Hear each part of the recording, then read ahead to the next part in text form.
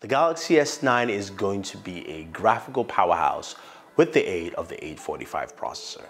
Hey guys, Thunder E here, and last week I got to check out the 845 processor and run some benchmarks on it because that is the processor that's going to power the Galaxy S9. No, I didn't get to touch and hold the Galaxy S9 early, sorry there, but I got to check out the 845 processor in some reference hardware at Qualcomm's facilities in San Diego. Now, it looks like a standard smartphone. It's got a camera, front, rear, it's got a battery, all that fun stuff in there. And we got to use a few benchmark tools like Geekbenchmark and 2&2 to basically go ahead and see how this performs. Now, Qualcomm has talked about the 845 processor, and they had their big summit there in Hawaii. Talked about the 30% performance boost that you're going to be getting with this processor.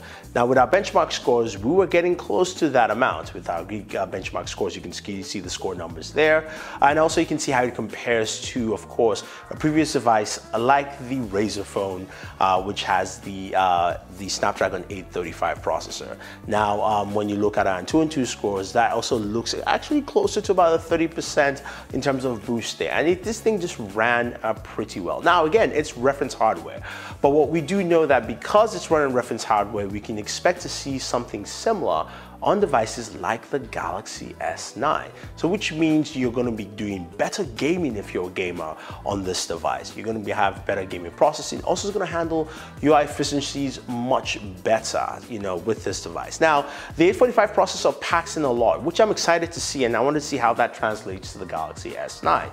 We do know the 845 processor has improved vector units, so which means your AI processing, also taking images with the camera. The Pixel cameras took advantage of that on the 835, so we can see a huge improvement probably on the 845 processor itself. We also know that this processor has a brand new DSP called Spectra. Spectra enables things like depth perception, better camera imagery, low light photography. Samsung has talked a lot about that in the S9, at least in their invitation, talking about the camera. So expect to see improvements in performance, all powered by the 845 processor.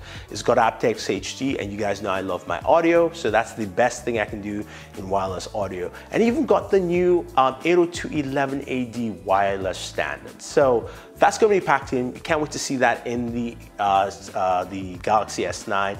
I want to see how all that comes together performance-wise for a device like that. But our scores tell you what it is, and if you like that, let me know, guys. If you have any questions or any comments, I'll try and answer them for you. Otherwise, guys, don't forget to like and share this video. Definitely favorite this video and hit the subscribe button if you haven't already.